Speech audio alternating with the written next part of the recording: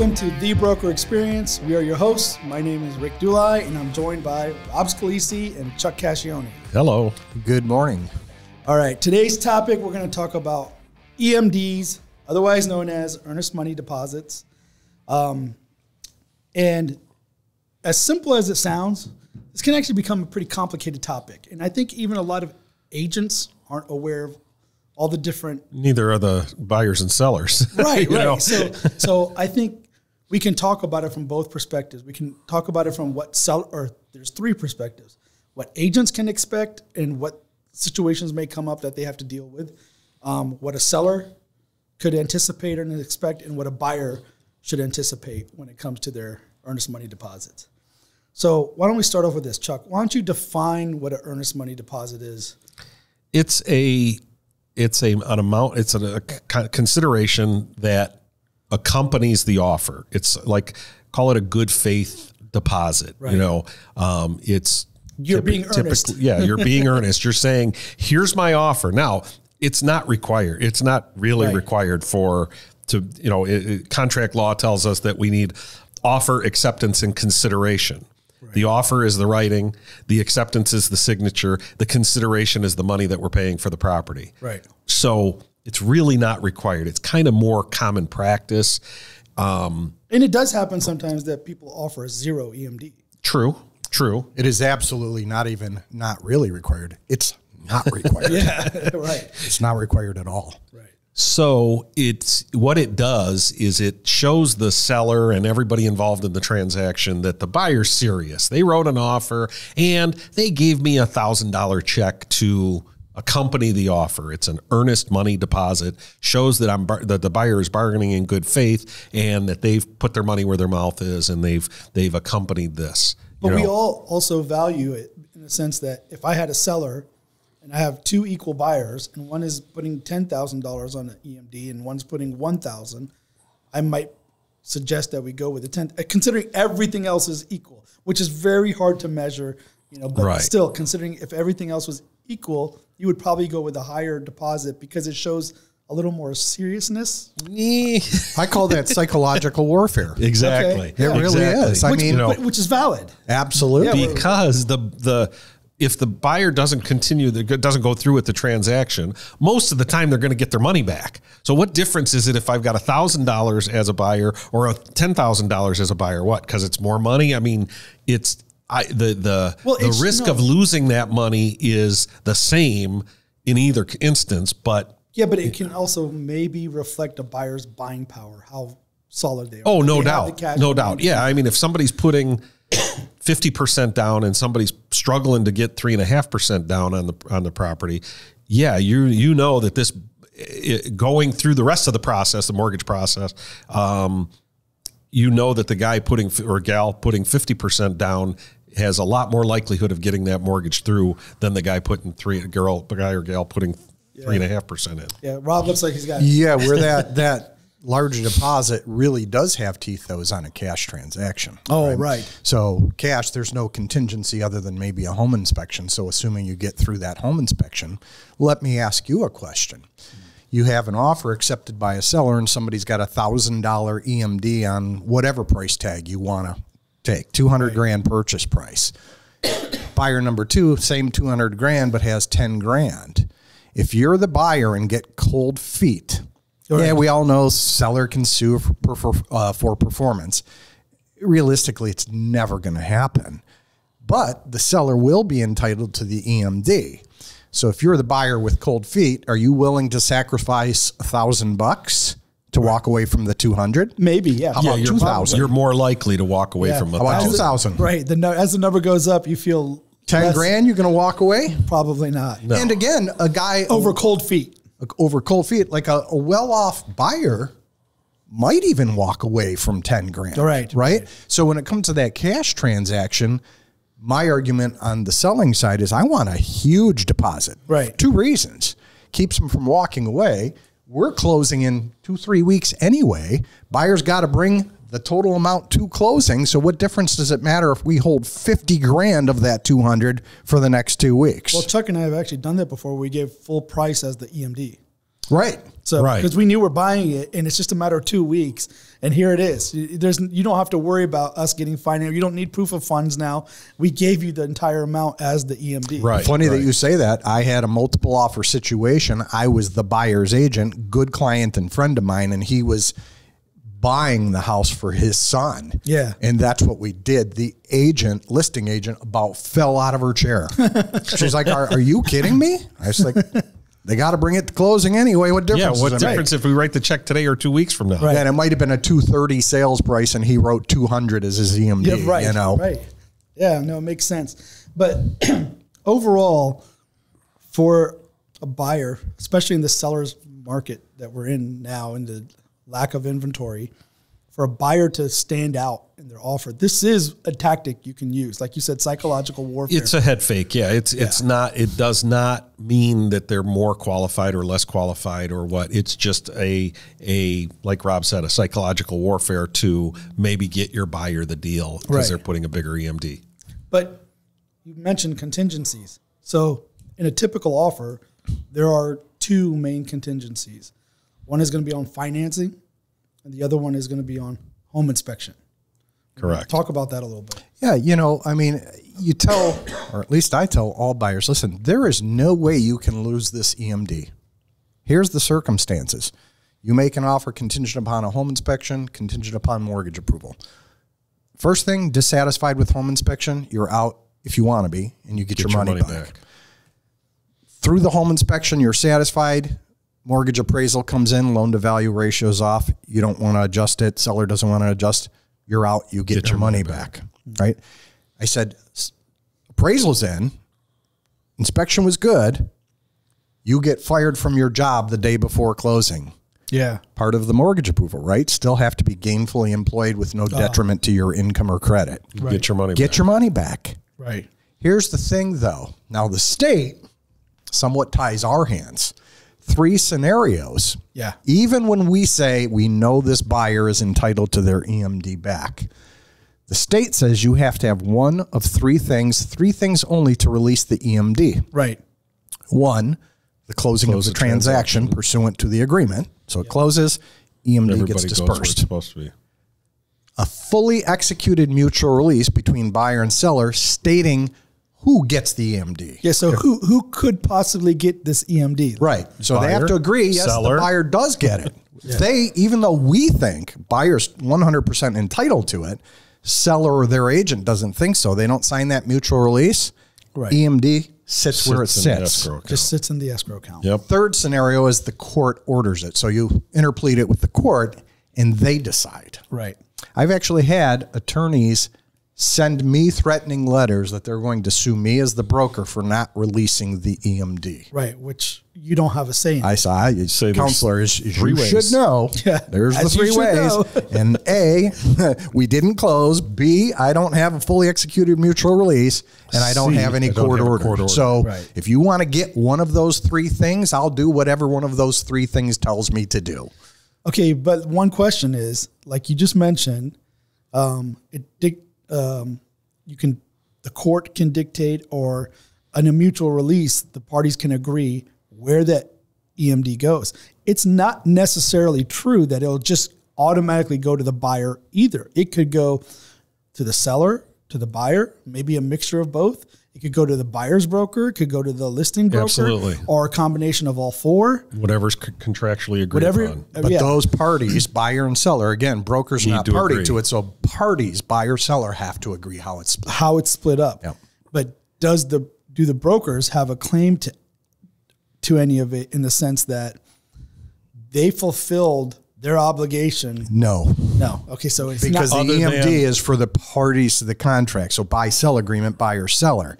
Your buyer-broker agreement, assuming you represent the buyer, might indicate that you're to be compensated in some fashion based on you doing your job. Separate issue, which Or- brings up a good point. Or the listing contract may say if the seller is to receive any forfeited EMD, then the brokers will split it accordingly. Yeah. Some listing contracts will say that. Mr. Cotter. Yeah. He brings up a point because in practice, if the broker got any of the EMD, you would see the brokers split the portion they got between, buying agent and listing agent. But if you really read the listing contract, who's the contract between? The listing broker Seller. and the seller. Right. Seller and the listing broker. It says that the listing broker gets to keep that money. Right. It doesn't say that the listing broker has to split it Right. with the buyer's agent. And that's not, And the only that's not reason- in our MLS agreement. And the only reason it's done like that is because the compensation agreement through the MLSs are typically a lot of times a 50-50 split between listing broker and Right. selling broker. So that kind of in practice carries over to any refunded EMD. Right. Or, I guess I'm talking about in forfeited the EMD. scenario where the inspection contingency is cleared and passed. The financing contingency is cleared and passed. You're on track. Some other reason, the buyer just doesn't want any more. Cold They feet. change their mind, cold feet, whatever. So the EMD is up for grabs. Or Well, between the the parties. EMD at that point, yes, the buyer would be in a position to forfeit their deposit, Right. Forfeit their earnest money deposit, and that's the only scenario that's going to is all those contingencies were met. Then the buyer just at the last minute says, "Yeah, I changed my mind," Right, but I and guess they what I'm walk asking away is from their EMD. the buyer's walking away from it, but is the seller the only one with a claim to it at that point? Yes, And I'm asking that in the sense, I guess, yes, maybe in because they're sense the of only party EMD, to the contract. But what if now you argue that, hey, we had a contract that I was going to list your market for sale. I got you a qualified buyer, and they did not back out because they didn't qualify. They didn't back out because of an inspection issue. I did what I was supposed to do, and I should get paid. No, Are you referring to yourself as the buyer's agent? No, as the listing agent. well, you're wrong because the contract says I have to bring you a ready, willing, and able buyer to closing.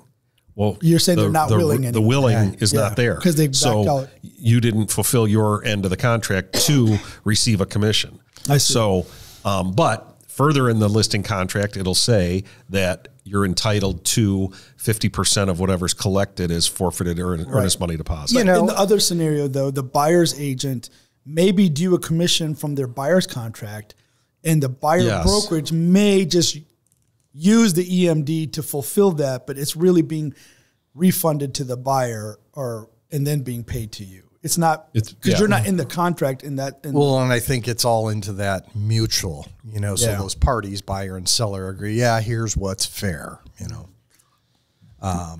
But I would say that really that buyer's agent's not entitled to they're not anything. entitled to Per the purchase agreement or per the listing contract, he's not Correct. entitled to anything, or he or she's not entitled to anything. But per their buyer broker contract, they may be might entitled be, to yeah. something. Separate issue. So, right, totally yeah, it's separate a issue. different separate contract. But but it does seem kind of related because I will often recommend that my buyers put 3% as an EMD, and I do a lot that. of agents do that. Yeah, and I do that. It's for funny. two It reasons. matches their commission. amount, right? But it's serious enough that it looks like they're more serious to a seller, and they feel a little bit more bound to it, and it covers my commission in case I had a claim to getting paid. I would want to do that. And Rick, referring to your 3%, realize again, it doesn't cover your commission because it's not your money. Right. It's going to go to the seller Right. first if there's a claim against Right. that EMD. Right. So I 'cause know in technically what's practice, happening is the money goes to the seller, to the seller's proceed. To the sellers out of the buyer's proceeds goes to the seller. The seller is paying the listing broker a commission. The listing broker is then paying the buyer broker a commission. So that it's not really the EMD matching up. Really doesn't mean anything. It's just feels nice and packaged. right. Let's talk about who holds the EMD and who can hold the EMD, right? So in traditionally, we have the buyer, we put it in our trust account. Right. There's nothing that prevents a listing agent saying any EMDs will be held by the listing broker. Yeah. And again, the same rules are going to apply. It doesn't mean they can just go, we're not giving it back to the buyer. You still have that mutual release, but it does put you in more of a control position. And then I've also seen other brokers, because of the government of that trust account, right? The state of Michigan, court, attorneys threatening to sue, all of those other little nuances. Yeah. They're going, I don't want a trust account. Don't even want it. You hold it or give it to the they title give it company. to a third party. They give it to the title company, or in some states, a lawyer. Online. There's lawyers. There's online companies. There's, Right. there's different We've people. thought about doing it because it's sometimes when there's a disagreement, that money becomes this focal point of the parties fighting, right? And then you having control over it or being in your trust account, you get put in the middle. Right. And also there's rules about how to handle it, and violating those rules and you get audited, you're in trouble for nothing. And really, when you do get audited, number one thing they look at is the trust money, the earnest money deposit. They really don't go through your transaction with a fine-tooth comb and make sure everything was signed and blah, blah, blah. They want to know that you took someone's money and that money got used for that transaction. And got deposited timely. And I know you follow all the rules with that money. So that actually not brings up having a good point. not having a trust account for a small brokerage kind of makes sense. Let the title company hold it. Let somebody else deal with exactly. it. Yeah, Somebody but that else actually have brings the up issues. a point that I always, whenever I write an offer for my buyers, I always make sure to mention to them, you're going to give me this check. We are going to deposit. It's going to get cashed and held in our account. So don't be surprised, because I think sometimes buyers think, oh, I gave you that check as a deposit. You're supposed to hold it. No. We don't hold the check. We are holding it. We're holding the cash. Yeah, we we're deposit not check. holding the check. Right. Rick, and I swear, it doesn't matter how many times you tell them that, they never hear it. I get the text, hey, they cashed that check. Yeah, Yeah. no I kidding. know. No Look at kidding. the previous text message. Yes, it will be deposited. No kidding. Nobody ever remembers. Right. But the thing that's kind of interesting to me is I was looking at our purchase agreement, and I don't remember what I've seen on other people's purchase agreements. And ours is pretty standard. I mean, it's got a few little changes, but it says in here that it's going to be deposited in the form of a check. Could be wire, could be cash, It could be, but what do you do when the contract says one thing? Well, and I would say that that's semantics, really. Know, and maybe we should look at updating that. Things have changed, and a lot of people, not wire, necessarily ACH Venmo, deposit. but some sort of online, electronic funds transfer of that EMD. Right. And there's nothing that prevents us from taking cash. However, when it is cash and somebody's getting a mortgage, the bank needs to verify. Right. But they gotta let's follow just the say money they didn't trail. have a checkbook. Right. And they could go to the bank and still withdraw money in the form of cash, and it could go back in, and they could show that paper trail. More work on the buyer's part to do that. But Yeah, why not just get a cashier's check if you're there? Right. Yeah. But I was thinking that we could update it with a checkbox or something. It's wire, Cash, it's check, Venmo, whatever. Zelle, what have you. E-payment. Probably worth mentioning, we had a transaction very recently here in the office where we had represented the buyer, and it was a fairly expensive house in excess of $500,000, might have been $600,000, and the EMD we were holding was $20,000. Yeah. And it was almost adversarial from day one, negotiating the price. The sellers were non-negotiable. Buyers moved forward, had the home inspection, everything, whatever. Again, decided to move forward, and now we get down to the appraisal, and the loan to value was whacked. The loan wasn't going to be approved, so in essence, the buyer's mortgage was denied because they couldn't come up with the extra money to buy the house, and the seller wasn't moving on the price. So the buyer wanted to continue looking, send over a mutual release to get them their $20,000 released, which they were clearly entitled to. And the seller comes up with the story now of, well, during the home inspection, you broke my refrigerator. I want the $20,000. Well, first and foremost, it was never mentioned after the home inspection, only once the house didn't appraise. Right. And $20,000 for a refrigerator, even though it was a Sub-Zero, but it was like a 30-year-old Sub-Zero refrigerator. Which would have been 10 maybe. It's like $20,000. And the last thing is the earnest money has nothing to do with that scenario. Right.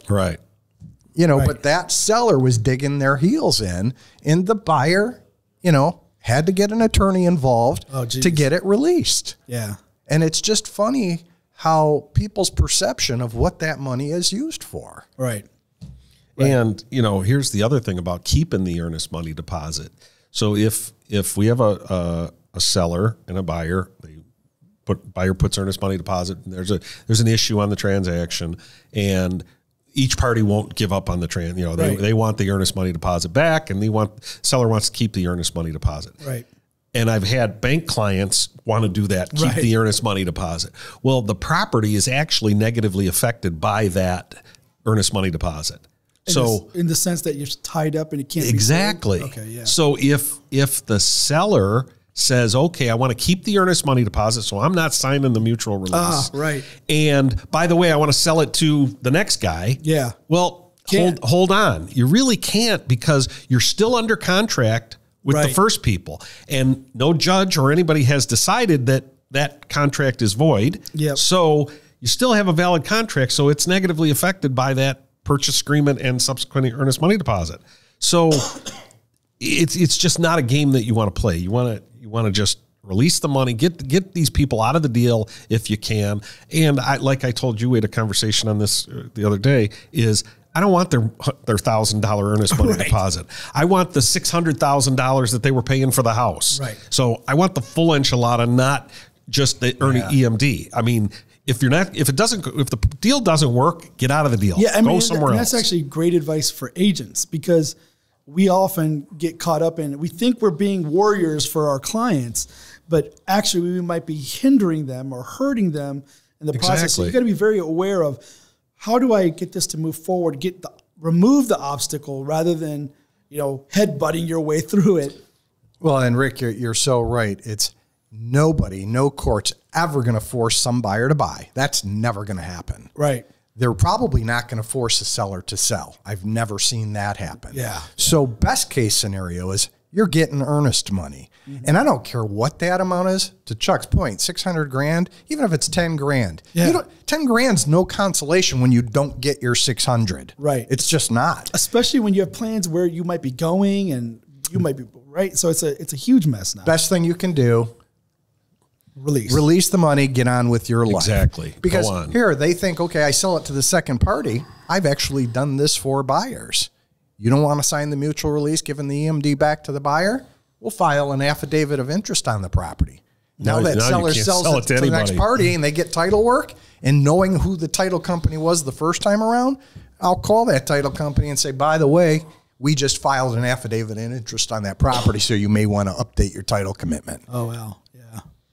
Yeah, so best thing is to avoid the mess.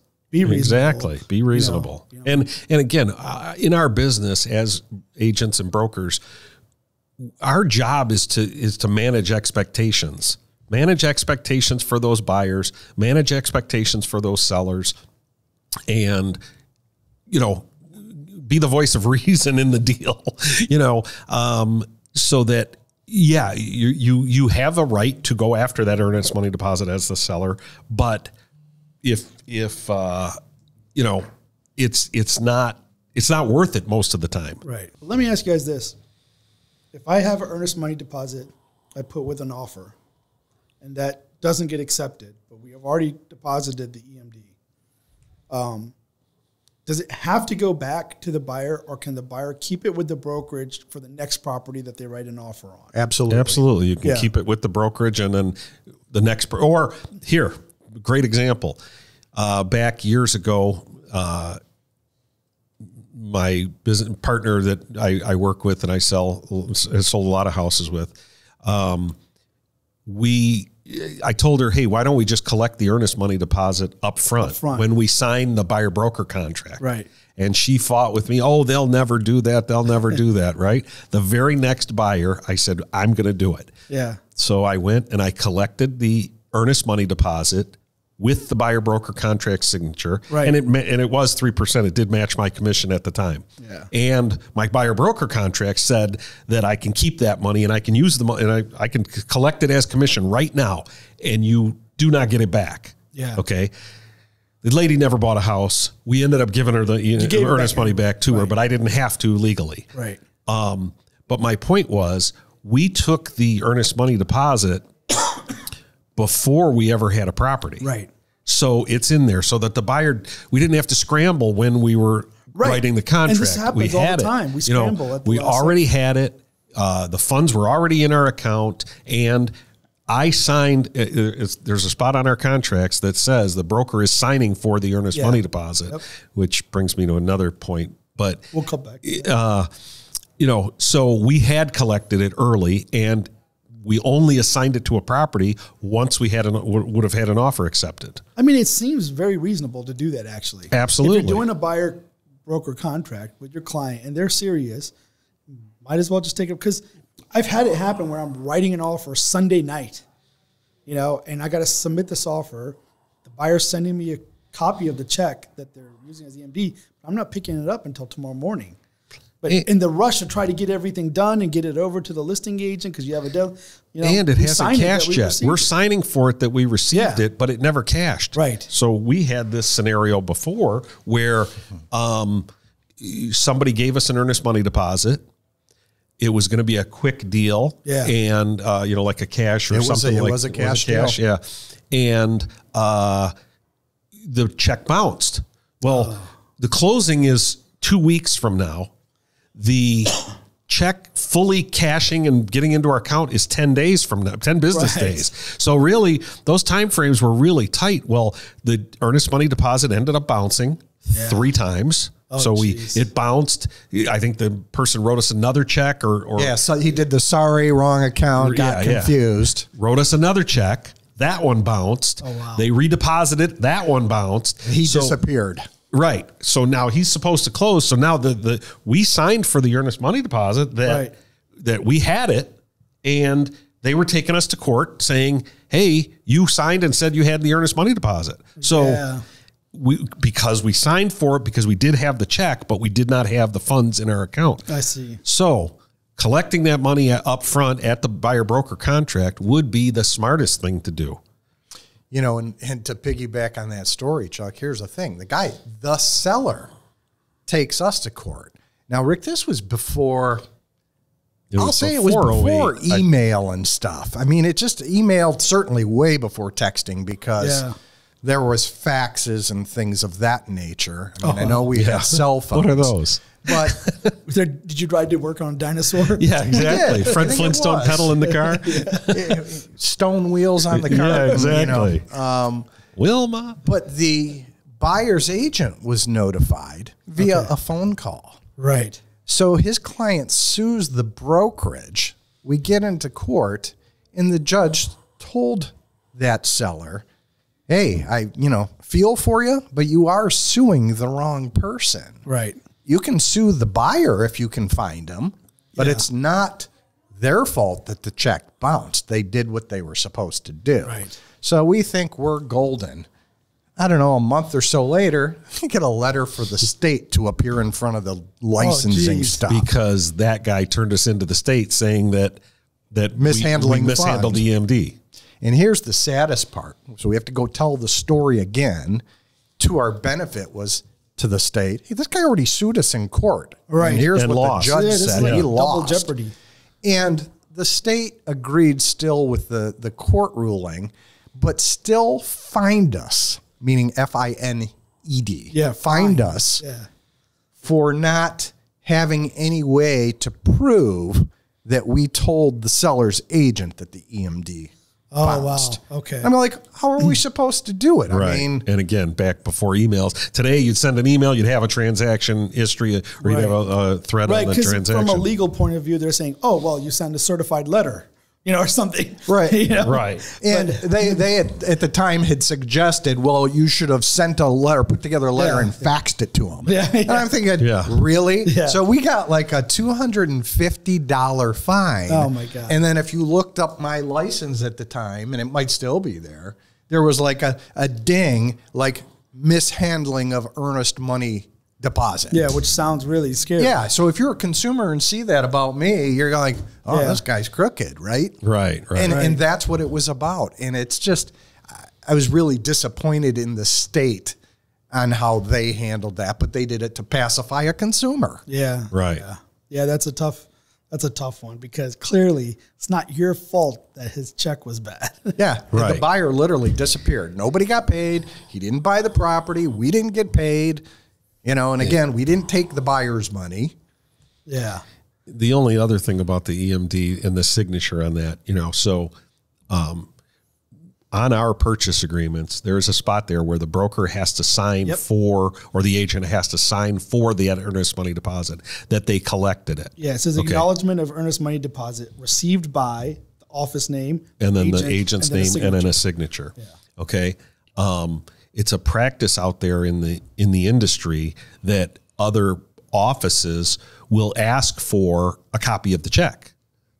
Yeah. And I'm like, well, I'm not giving you the copy of the check. I don't want to get, I signed on the purchase agreement that says I received that. So what you're saying is you don't believe me. You need other proof. Right. Oh, you know, and then it's my office manager needs this, what have you. I mean, it's all BS. You know, it's just not, it's their policy and they don't even know nobody's even looked at the purchase agreement. If you look at that purchase agreement, it's pretty clear.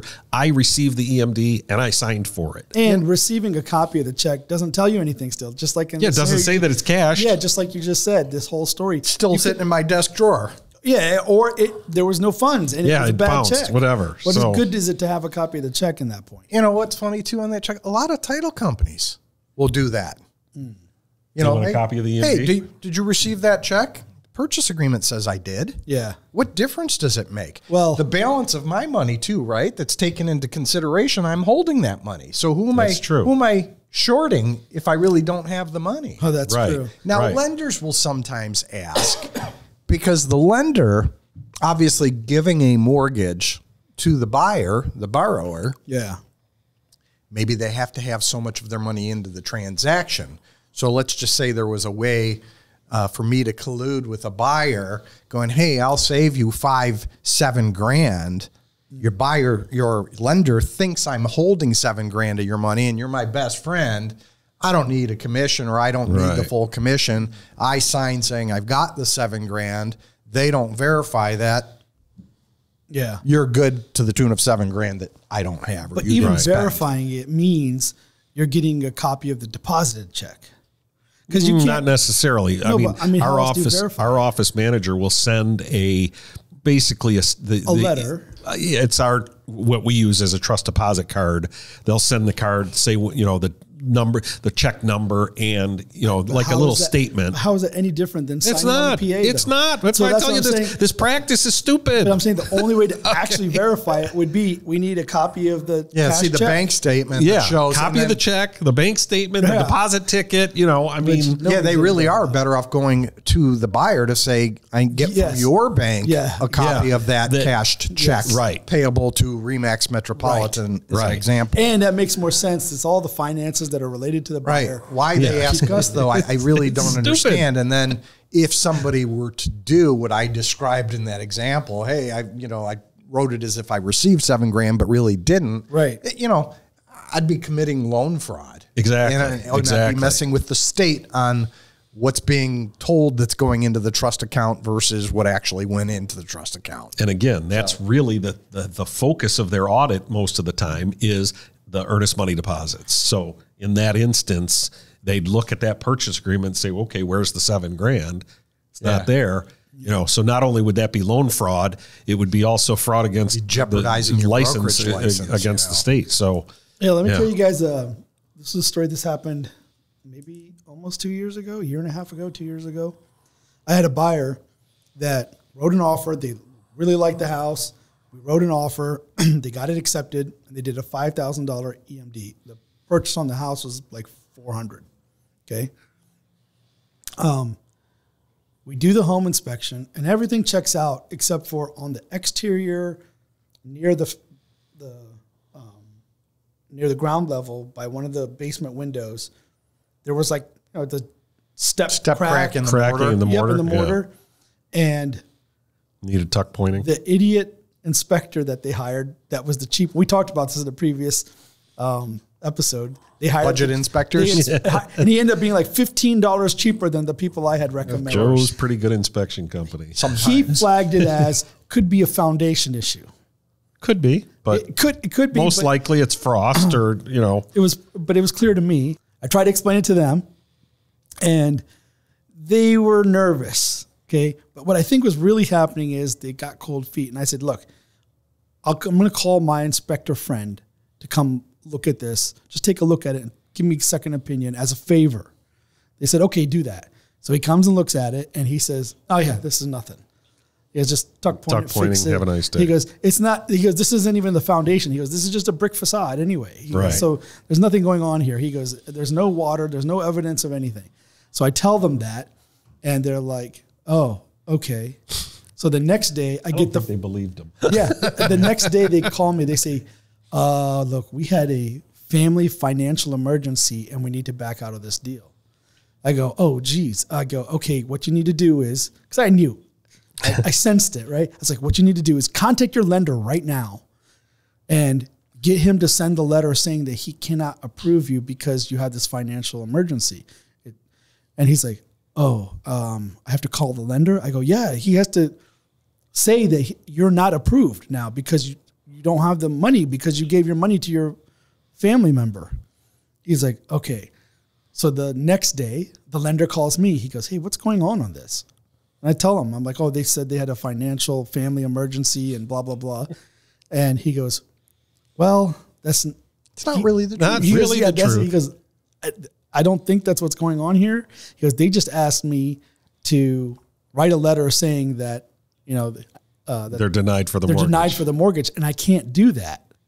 And I was like, well, yeah, of course you can't do that. You can't just lie. So I call him back and I say, this is the deal. I go, if you back out of this house now, the lender is not going to write that letter for you. You're going to back out. You lose the $5,000. Because they were beyond their home inspection time frame? Okay. Home inspection. I wasn't clear about it in the story. They had already been okay with it. They just got a doubt about it later. Okay. And I think they were just using that excuse. That's why I had somebody else go look at it, be like, hey, that was not a problem, was it? Right. And turns out they gave up the $5,000. I mean, and honestly, if they had bought that house, so a year later, just a few months ago, they bought a house $100,000 more, further outward than where they wanted to be, and I was like, you guys could have bought the same house for $100,000 cheaper. Instead, it cost you $105,000, right? Plus increased taxes because of the value. Right. Interest rates are up. And it's not exactly where they wanted to be. The other one was. So anyway. Trust your professional. Yes. And, these rules are in place. And I think sometimes we don't do a good job of explaining it to our, because I thought about it a lot later. I was like, what was wrong with the way I explained it to them? Because I tried to be, educational about these things. Like, this is what to expect next. This is what's coming up. This is how this is going to work. Managing expectations. Yes, exactly. But I guess sometimes these things get through the cracks, and then people start to get clever. And when they get clever, they're causing bigger problems than is necessary. By the way, that seller of that first house, the one where they did this, he was ex-police officer. And he was very meticulous about his house. He had security cameras. God, I remember that story. Yeah, and he was livid. He was livid that they were back because it was a done deal for him, and now they had to start all over. Right. So, and I think that people, and that word, back to the deposit, right? Earnest money. Mm-hmm. It means that you're supposed to be acting in earnest, in good faith when you bargaining do in this. good faith. Absolutely. Yeah. So these cold feet, mom and dad's opinion, all these other things that make you change your mind, you don't realize the effect that it has. Yeah. And I get it. You're looking out for your own right. interest, right? But the other people, those sellers and what their plans are, and maybe it's the seller of the house they bought. And I've seen that 100 times where it was a domino effect. Okay. So, and it's usually the cheapest house that screws up the whole chain, so you can't buy that one. So therefore this guy can't buy that one, and that guy can't buy that one, and that guy can't move out of state, so The lack of regard for other people involved is, it's a shame. When, you're 18 years old, you're legally able to sign a contract. When you sign those contracts, they should mean something. It means something. Just like we've said for years, all of those items on the purchase agreement mean something. Right. Okay. You're agreeing to this. You're agreeing to this. You're agreeing to a closing date. You're agreeing to this.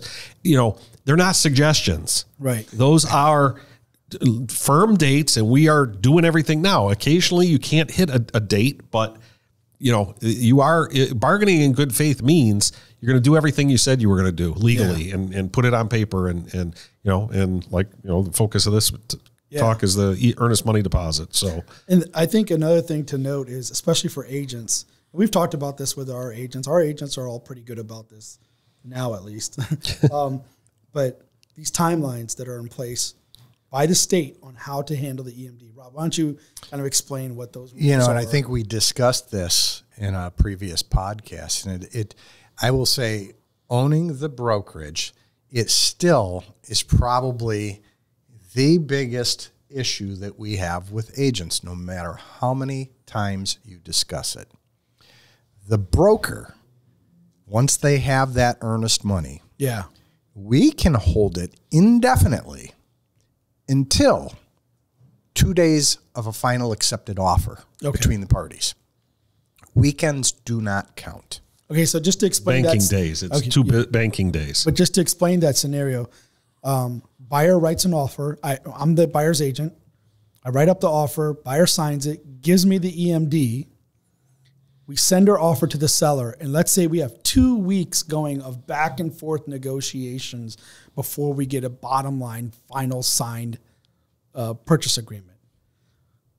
I'm the agent. I got that on the first day one, but it took 2 weeks. So I have to what? I have to give it to my broker. You have to give it to you immediately. And it's going to get deposited. Well, it doesn't have to.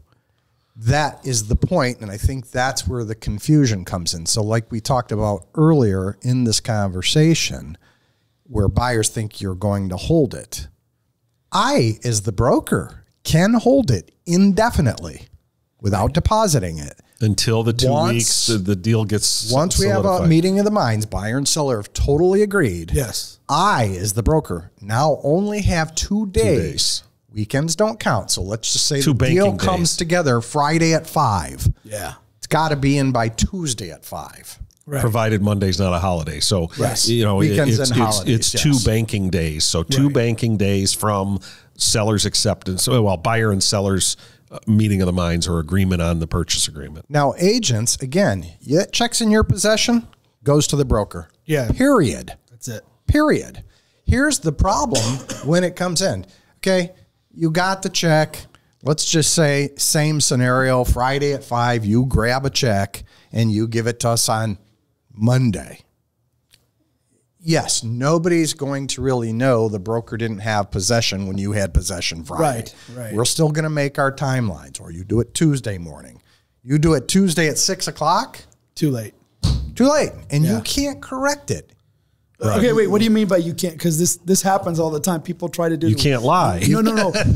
How do agents try to correct it then? Well, they'll just say, just go ahead and deposit it. The problem with that is if Chuck and I, get audited, and they see that timeline and they grab that file, we're in violation. We're in violation. Law. It's a day late, and they don't care. They don't care what the excuse is. So the contract was signed on the 5th. We didn't deposit it till the 8th. We're in violation. Right, but I guess what I was getting at is, you'll see people, they got the check 2 days later. Now it's already late. We're past the time. I give you the check and then you tell me, oh, this is too late. So I go back with an amendment saying that, hey, we all agree that we're going to deposit it tomorrow. Not supposed to do that. You cannot do that. Cannot do it. No. The only thing that you could do to remedy that would be write the whole contract. Whole thing over.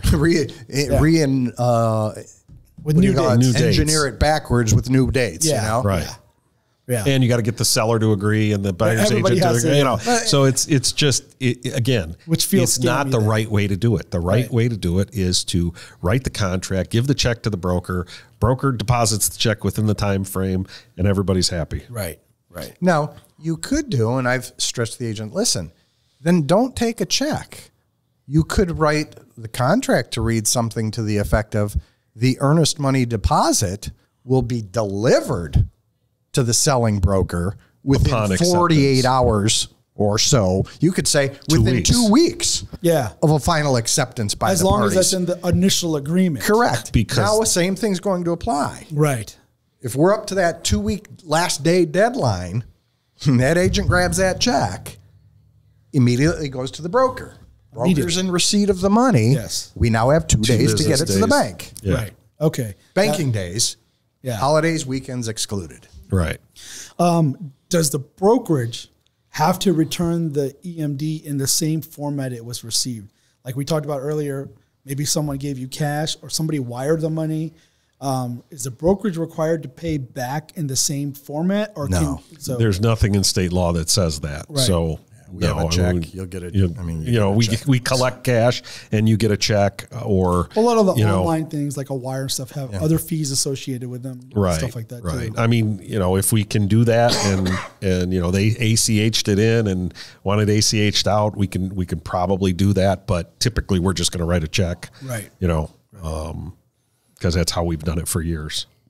And kind of to wrap this up now,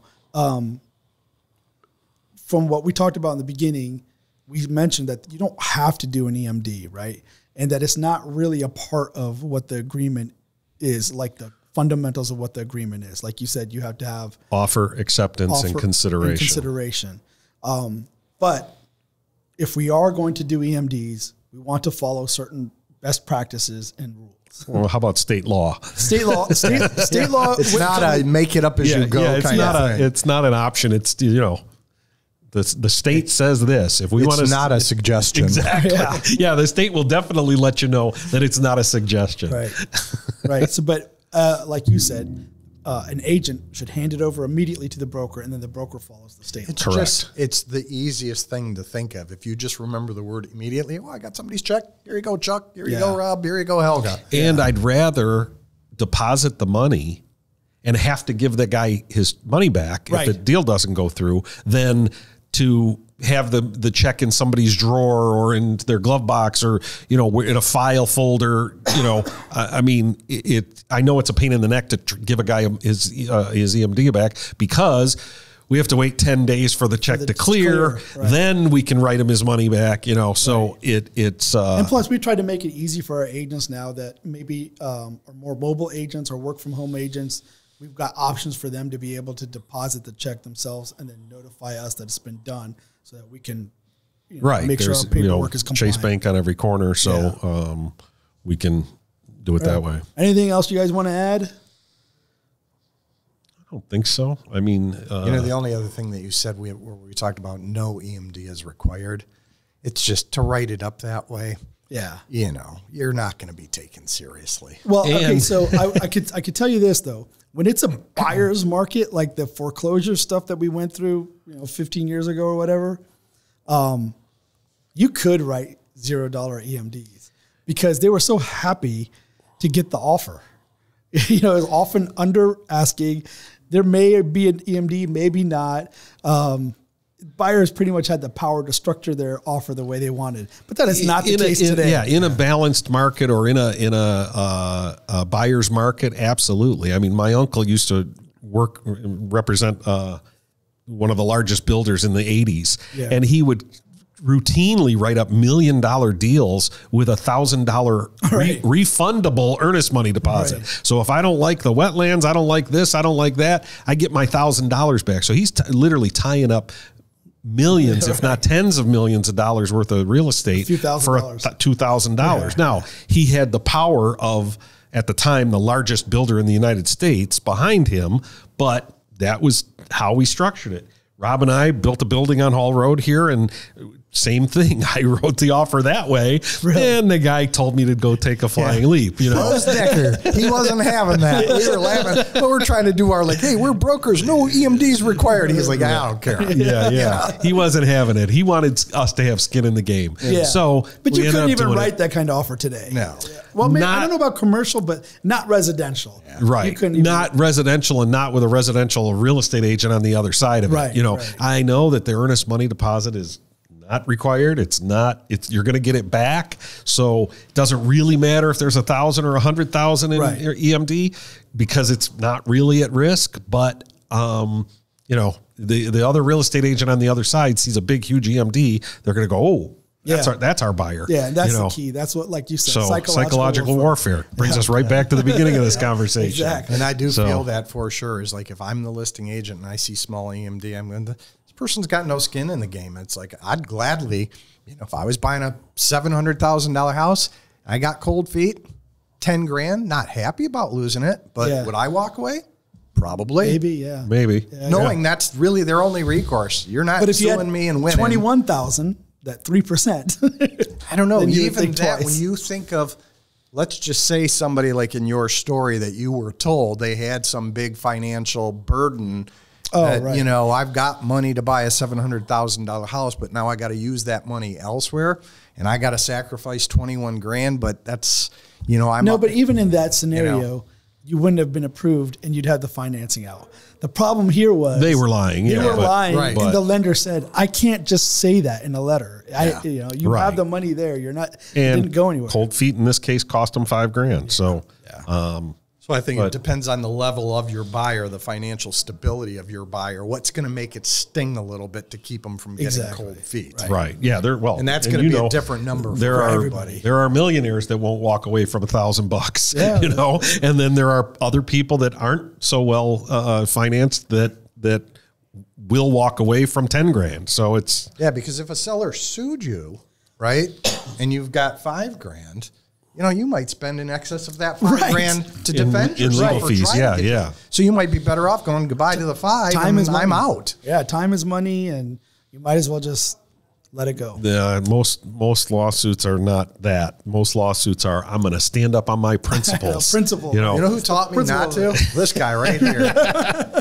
Well, because a real estate... Because of lack of principles? Or No. A real estate trainer, coach that we know very well. Yeah. We both took brokers classes from her. She spent $18,000 once to win 6. Yeah. Oh, my God. To me...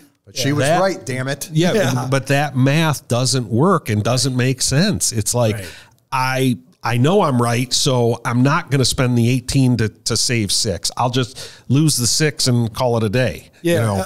I mean, I can't believe I'm about to quote Dr. Phil on this, but Dr. Phil always says this about like arguments and stuff. He's like, would you rather be right or would you rather be happy?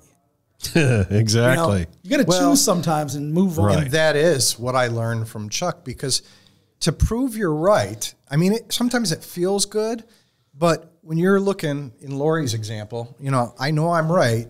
I'm in real estate and I'm entitled to that $6 grand, but I'm going to spend 18 to get 6. Yeah. That's poor business decision making. Right. The only thing that I would do that for is if you were trying to set a precedence and you were, you know, and that's what all these laws are, is one precedent, you know, sets for the next time and so forth. So, the other thing there that goes might be a with it, reason though, to do it. In the meantime, most of the time, no. However, you as a human are processing that aggravation. Yeah. You know, if you're laid back about it, this doesn't bother me. And I'm spending money, but me, all of that just builds up and it preoccupies my thoughts.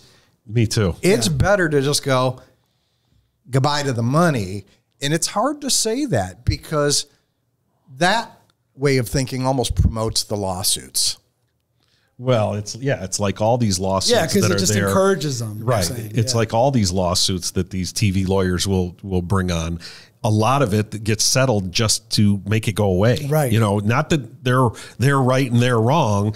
It just gets settled to go away. Yeah. You know. It's almost like, if you're in business, you run that risk every time you get out of bed. Yeah. So it's just the sooner you can get your head wrapped around, it might be an expense to do business, right or wrong. You know what? Right. Of course, we're always right. You can let the money go. I was wrong once when I thought I was wrong. You can let the money go, and then you can also make a decision. I will never, ever, ever do business with that person again. It's all a learning experience. I mean, I've bought refrigerators or stoves, For your because client. for my client Yeah. because of a mistake I made, Right. or I've, done this wrong, or Mistake. I've done it to get my commission. well, that too. You know what I mean? If it's just part of doing business is, the path of least resistance and getting things done. And Sometimes as long you have as you learn from it, right? That Absolutely. old saying, education isn't expensive. cheap. Is It's not expensive. cheap. And I guarantee you that issue that I had with the what was it, range / oven or range, oven that cost me an oven. I will never, ever in my life ever make that mistake again. Right. It will never happen. So it was, and it was probably $600 at the time. You had range, oven, and they saw that as 2 items instead of a range / oven, which would have been 1 item. Is that? Yes, it was something like that. And I it's been a long time, but it was basically, I didn't read it properly. It said comma or / or hyphen. And I ended up buying a stove and, Funny. it won't happen again. I do remember this, and I can't remember which agent it was, I think last summer, where she had sold her buyer a home that was tenant occupied. And she wrote, kitchen, stove, refrigerator, whatever. Oh. Now, the appliances that were in the kitchen were owned by Belonged to that the tenant. Yeah, I remember that. So the seller was providing kitchen, stove, refrigerator, but they weren't the pretty stainless steel ones she saw. Oh, wow. And the agent made the mistake of not using the language as viewed. As viewed. And she's like, yeah, but. And I said, now I know who it is too. I said, you're buying a stove and refrigerator. Yeah. It's your fault. You made the mistake. Yeah. Education is expensive. Yeah. But you can't back somebody when they're wrong. As the broker, when you know right and wrong from experience, right? He's bought refrigerators, he's bought stoves. We've all done something. We've all done on the mistake, but admit it. Yeah, just admit it. Like, okay, this was a learning experience. I'll never make that mistake again. Right. But shame on you. You should have found out, hey, the appliances that we see, those are the ones we're talking about, right? Or as viewed. Or I'll put like the appliances in the property at the show at the day of the showing, 5/20. See pictures attached. Or I'll the date we showed it, so that I know that's a good idea. That's the appliances we're getting is on the date that we showed I always copy what they list out from the MLS. I copy that, paste that in, and then write in as viewed. Right. But it's a good idea to say as viewed on this date. On that date. Because if they change a light fixture or they change a TV or they change a... Because they don't necessarily know when you viewed it unless they go back and start checking. Right. And I could make the argument, shame on the listing agent for saying, by the way, just so you know, those are not the appliances. But in theory, the they agent might not have known. They don't have any duty. They have no duty to your buyer or you. Right. And they may not have known if it was a tenant occupied property and the agent went over there and listed it. He assumed, or she assumed, that these appliances that are in there were the appliances owned by the owner. Right. Not that the tenant normally doesn't bring a refrigerator with them. Right. Right. You could ask the seller, hey, stove, refrigerator staying? And that seller's going, yeah. Right. The ugly ones I got in my shed out back. Right. But, all right, guys, thank you very much. Let's wrap it up here, and we'll see you guys next week. All right. Have a good day. see ya.